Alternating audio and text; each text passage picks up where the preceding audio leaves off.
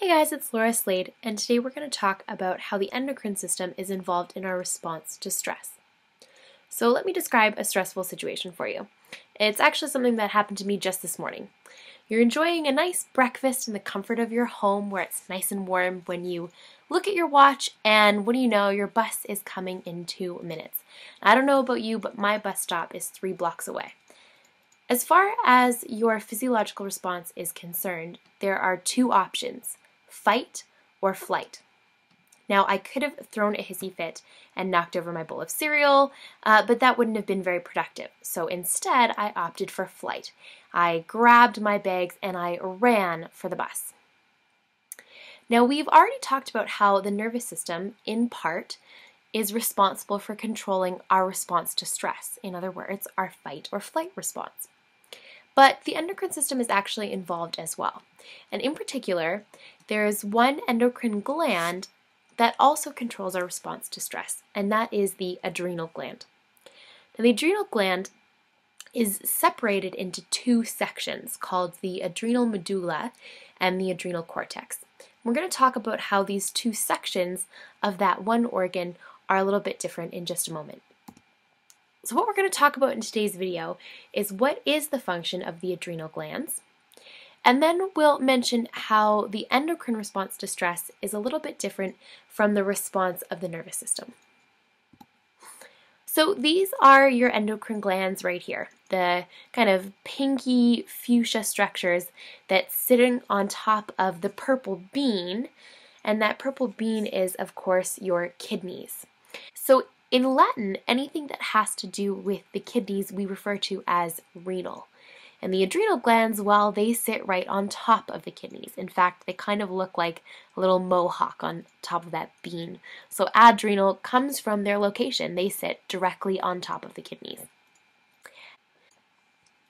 And as previously mentioned, the adrenal glands are going to help us in our fight or flight response. So what they're going to do is they're going to help increase our heart rate, increase our blood pressure, and increase our rate of respiration. And altogether, these functions are going to increase the amount of energy and increase the amount of oxygen that's available to our muscle cells for cellular respiration. But the body has a limited amount of resources, so there's only so much energy to go around. At the same time, the adrenal glands are going to actually decrease digestion and decrease the energy spent in the other parts of our body that are more for rest and repair. Those functions are going to be suspended until the stress response is over. And finally, the adrenal glands are going to stimulate the liver. They're going to stimulate the liver to release glucose. Now, the liver is responsible for a very important function here. It's going to regulate how much of the energy we have available to us is actually circulating in the bloodstream as glucose versus how much of that energy is stored and tucked away for later. And the way that our liver stores glucose is it builds it into larger molecules called glycogen, which can be tucked away and used at a later time. Now, to the untrained eye, the adrenal glands might not look like much, but if you know what you're looking for, turns out that they actually have a bit of a complex structure. And that's this idea that they're broken up into 2 sections. We mentioned that the first division of the adrenal gland was called the adrenal cortex. The cortex is located on the outsides of the adrenal gland, which we're looking at here in cross-section. On the other hand, the inside of the adrenal gland is called the adrenal medulla. And these 2 sections of the adrenal glands actually release different hormones. And because they produce different hormones, they can almost be considered to be different endocrine glands. Now, the adrenal cortex is going to produce hormones that are involved in a long-term response to stress. So here we're talking hours or even days, whereas the adrenal medulla is responsible for a more immediate response to stress, so minutes to hours. Now, of course, immediate here is relative because we mentioned that the nervous system also is responsible for a stress response, and the nervous system operates in the span of milliseconds. So that's a much faster response than we could ever see from the endocrine system. But the adrenal medulla is relatively a faster response than that from the adrenal cortex. Now, how do you remember these names? Cortex, medulla, long-term, immediate. Well, I have a bit of a memory trick for you. I always remember the M in medulla, middle, and immediate. So the adrenal medulla is in the middle of the adrenal gland, and it's responsible for an immediate stress response. Not perfect, unfortunately, but if it works, you can use it. So let's take a closer look at what it is that the adrenal medulla is doing for this immediate response to stress. Well, the hormones that it produces include epinephrine and norepinephrine. And these two hormones work together to raise blood glucose, again by stimulating the liver to release glucose from its glycogen stores. And they also work together to cause something called vasodilation. Now, vasodilation means that your blood vessels are getting bigger, and bigger blood vessels can carry more blood. So this is going to occur around the lungs and in the blood vessels that are bringing oxygen and sugar to our muscles. So again, it's going to increase the availability of energy and oxygen to the cells that are going to need it the most. The release of epinephrine and norepinephrine from the adrenal medulla is actually triggered by a nerve impulse. This nerve impulse comes directly from the hypothalamus. So in some ways, the adrenal medulla is an effector organ. It is triggered by the nervous system. Now, these words epinephrine and norepinephrine, they might look familiar, and they should. That's because norepinephrine is also a neurotransmitter, one of the molecules that is capable of carrying a nerve impulse across the synapse of a neuron. So it turns out that these molecules are multitaskers. They're doing more than one job at once. And that's okay, especially since norepinephrine as a neurotransmitter helps the sympathetic nervous system, which also responds to stress. So we can take a look at the pathway that the endocrine system is going to follow in terms of producing epinephrine and norepinephrine. So first of all, stress is actually perceived by the hypothalamus. The hypothalamus stimulates the adrenal medulla. Because of that stimulation, the adrenal medulla produces epinephrine and norepinephrine, and these two hormones together raise blood glucose and dilate blood vessels and increase the rate of respiration. Now, there's another reason that epinephrine might sound familiar, and that's because it's actually a commonly prescribed medication. It is the epi in EpiPen. It stands for epinephrine. Now, EpiPens are used to treat people who are in what we call anaphylactic shock, and that's when you have a really serious allergic reaction. And one of the worst things that can happen when you have a bad allergy is that your airway can actually close off. And what that means is that the bronchioles that bring air into the lungs start to swell, and they actually close off the passageway for air. Epinephrine causes the opposite process. It causes the bronchi to dilate. That would allow for increased respiration. So because the epinephrine in an EpiPen does the opposite of anaphylactic shock, it's used to counteract that process. Let's talk next about the adrenal cortex and what hormones it uses to mediate a longer-term stress response. Well, there's a little bit more going on here. There are actually 3 hormones that are produced by the adrenal cortex, or rather there are 3 categories of hormones produced by the cortex. And they include hormones that we categorize as glucocorticoids, mineralocorticoids, and gonadocorticoids. Notice here that all 3 of these hormones end in corticoid, and this is what helps us remember that they come from the cortex. Unlike the adrenal medulla, the adrenal cortex is stimulated by other hormones. And anytime we have a hormone that stimulates an endocrine gland, we call it a tropic hormone. So let's take these hormones each in turn. First of all, we have the glucocorticoids. Now, there are several different types, but one of the most common, and the one that we're going to talk about, is called cortisol. Cortisol is a steroid. That means that it's a fat-based hormone. It is not soluble in water. And the job of cortisol is to increase the blood sugars in your bloodstream. And the way that it does this is it helps stimulate the breakdown or the metabolism of fat and muscle so that it can be turned into glucose and released into the bloodstream.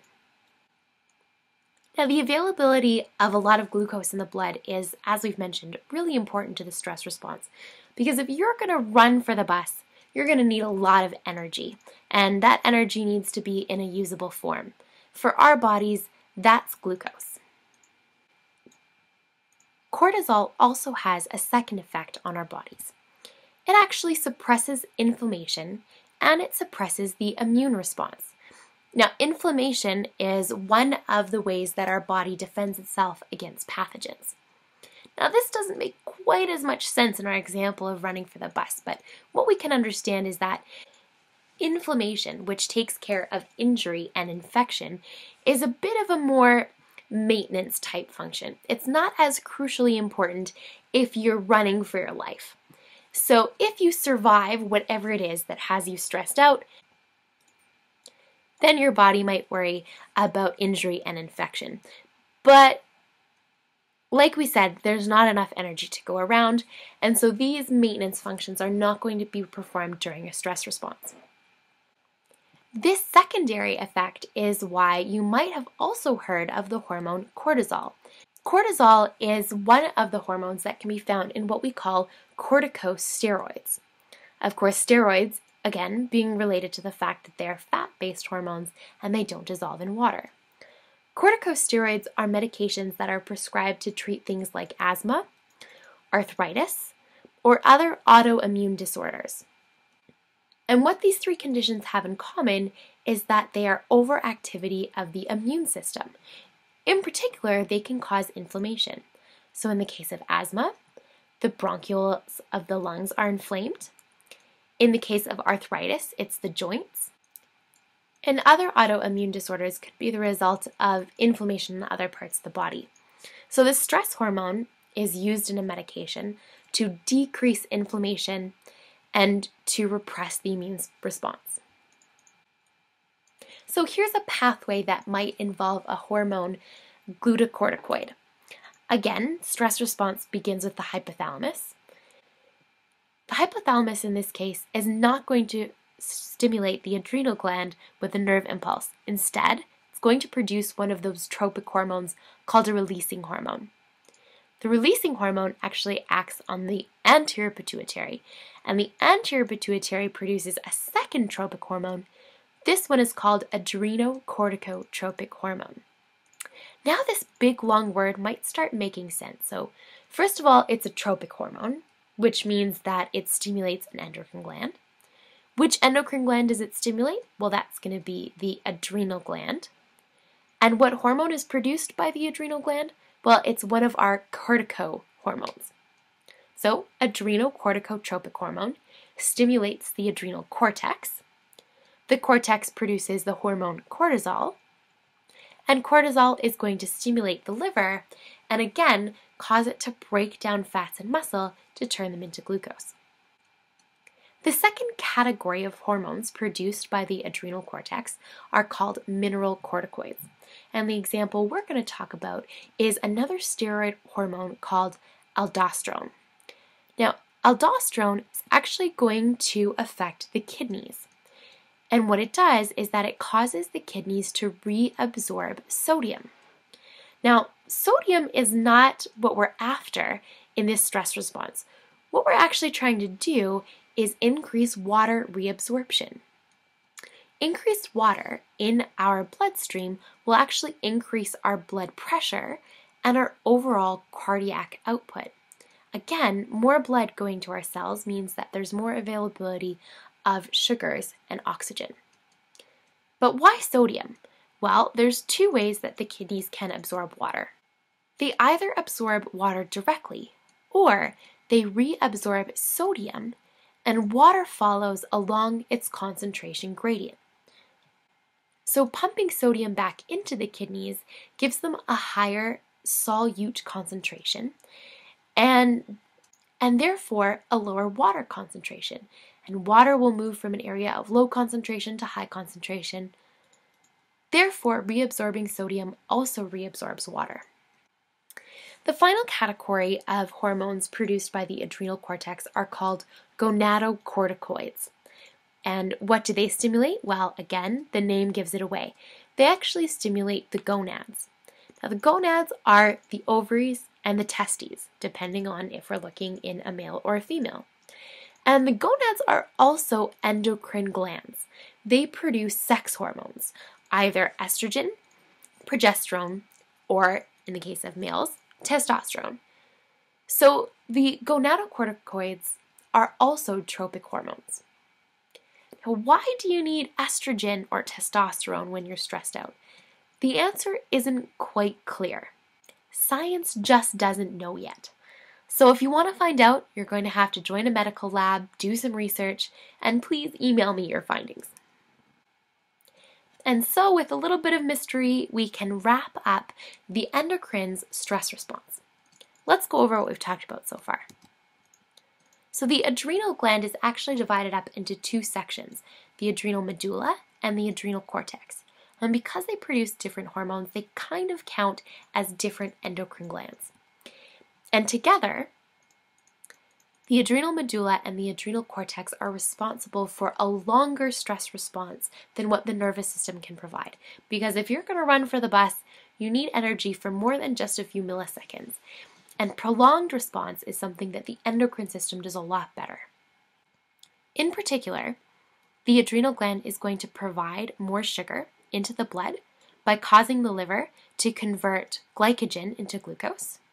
And then it's going to increase the amount of oxygen in the blood by increasing respiration. And finally, now that we have energy and oxygen, it's going to increase cardiac output so that that oxygen and energy actually gets to the cells where it's needed. And it does that through increased blood pressure and increased heart rate. So the next time you run for the bus, you'll know which hormones you have to thank for getting there. We'll see you guys next time.